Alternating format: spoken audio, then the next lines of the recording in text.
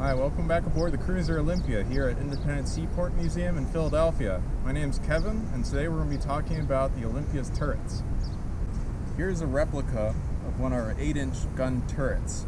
This is what we'd like to call a pillbox turret, a perfectly round container that held two 8-inch guns. The 8-inch guns could each fire a 250-pound bullet up to about 3 miles. And the crew complement of one of these turrets was about 12 gunners. A lot of guys stuck in a really small space. Even by the 1890s, when Olympia was outfitted with these turrets, they were considered fairly archaic. And we're going to talk a little bit about why that is. Olympia's turrets were used pretty extensively in the Battle of Manila Bay during the Spanish-American War. They were used against the Spanish fleet sitting in Manila Bay, and the crew had a very hard time operating them. The turrets were pretty slow to move back and forth, and when they did move to one side, the whole ship would start heeling over, which would throw off their aim. They had issues internally where when the guns fired, the black powder was producing gases that would come back into the turret and choke the crew. It would make their eyes burn from the sulfur content in the gases, and they had to constantly escape out the hatch that's on top of the turret to get some fresh air and to clear out their watering eyes. To compound that, the telescopic sights inside these two sighting hoods on top of the turret were fogging up, so they couldn't see what they were shooting at. All in all then, the turrets actually were very ineffective during the battle, and the smaller 5-inch gun battery that's in the sides of the ship was actually a lot more effective in fighting the enemy.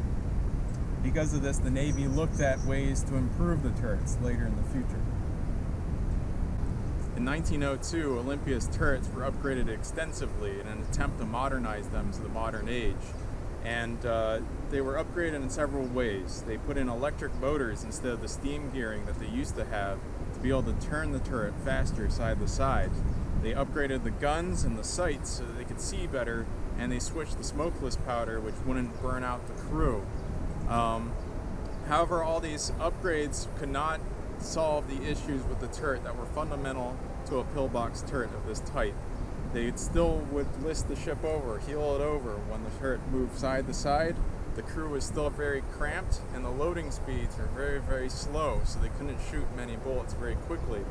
Because of this, they found that the turrets were completely obsolete. They were not up to snuff with any of the battleships of the era or even some of the cruisers of the era, and they found very quickly that Olympia was going to be decommissioned sooner than later if they couldn't find a way to upgrade the ship for new use or to be modern like the rest of the fleet. So a lot of people then ask us why the turrets are now replicas. What happened to the real turrets? Well, the answer to that question is World War I. World War I was a new age of warfare for the U.S. Navy and all other navies in the world. And turrets like the pillbox turrets on Olympia were completely obsolete by that time. So Olympia, being a little cruiser that she was basically made into a light cruiser, a patrol vessel. And they decided that, like the rest of the fleet, Olympia needed to be a uniform gun platform, meaning that every single gun on board has to be the same type. That makes it easier to feed ammunition to all the guns. It means you can have a lot more ammunition on board for that specific battery, and you don't have to worry about tossing ammunition of different types all over the vessel and having different ways of doing it for each type of gun. So in 1917, the gun platforms were introduced. The gun turrets themselves were scrapped, completely removed altogether, and from this point on, a gun platform was introduced that had a single 5-inch 51 gun on it. That gun was more capable than the turrets ever would be in World War I because they could turn a lot faster, and they were designed to target similar-sized cruisers and German submarines. In the 1950s, Olympia became a museum ship, and a decision was made to put mock turrets on top of those World War I gun platforms. That decision was made so that the ship could be restored back to its Spanish-American War appearance.